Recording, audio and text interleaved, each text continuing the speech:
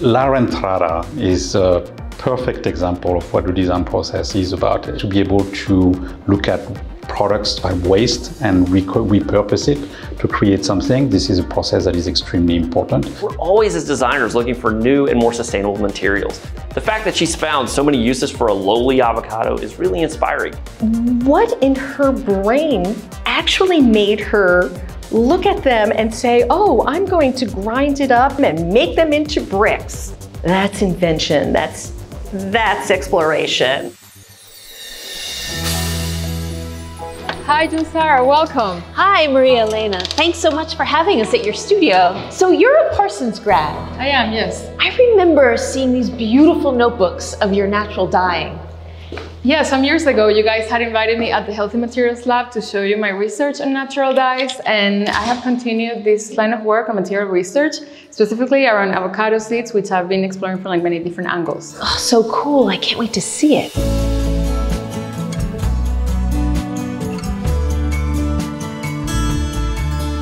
So Maria Elena, before we go deep into this, why the avocado seed? So many years ago, I discovered that you could use avocado seeds to dye textiles, and I had an avocado tree back home. So back home is Venezuela? Yes, exactly. This made me curious what else I had ignored about this tree that I had in my backyard and many other plants.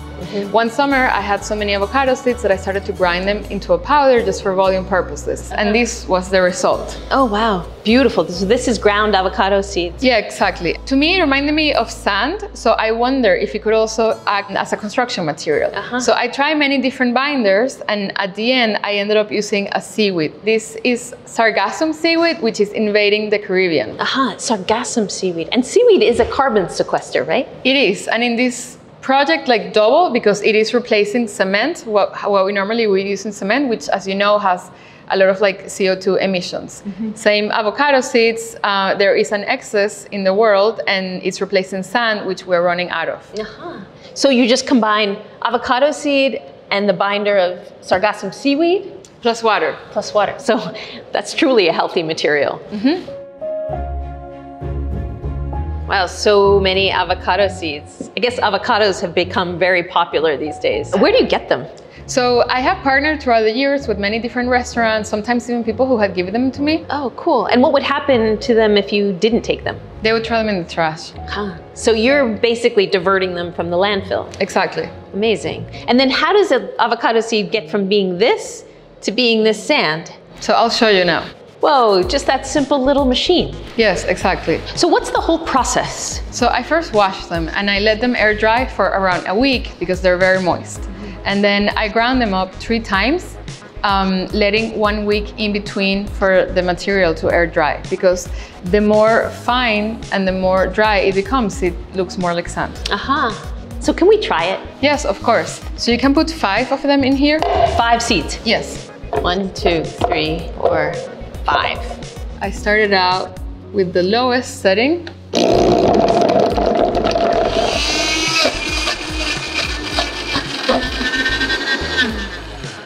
So as you can see, first it's almost like a beige color, like very light. Yeah. But slowly it's going to oxidize and become red. And the fragrance is also very intense. Yeah, it smells a lot. So whenever I have a big batch in the studio, people really comment. I bet. It doesn't smell anything like avocado. No. Amazing that oxidation happens so quickly. Yes. Wow. This color is really intense. And it's very moist. It is, yes. Which is why I need to let it air dry for almost a month. Oh, wow. Because otherwise I could get mold. It's beautiful. I can see how it can become a dye. Yeah, exactly. So here are some of the applications, which are in a way more like propositions. All these textiles have been dyed with avocado seeds. When you boil the avocado seeds, you can get a color kind of like this. Right. But depending on the water properties, the color is going to come out a little bit different. These are so beautiful. So you're saying the water properties. So the fact that this is darker and this is lighter is because the water is different? Exactly.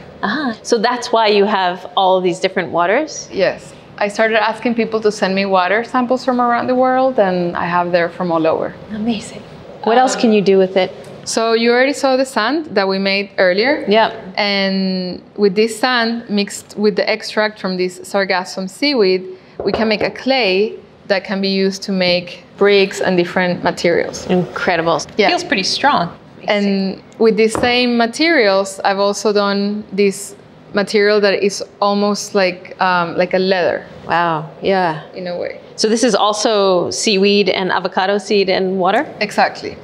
Wow, and what makes them different? I mean, this is a brick and this is a piece of leather. So I'm using like different proportions of the materials and also like different drying times. Wow, what amazing experiments. And what's this? So this is avocado seed oil, and I did a conceptual experiment last year running a car with this oil. You're kidding. At first, it sounded like a joke, but then I remember that you can run diesel vehicles on vegetable oil, and I found a woman that she let me try her car Oh my goodness. with avocado seed oil. And did the car actually run off of this? It did. Amazing. Did you drive it? A little bit, yes. Oh, incredible.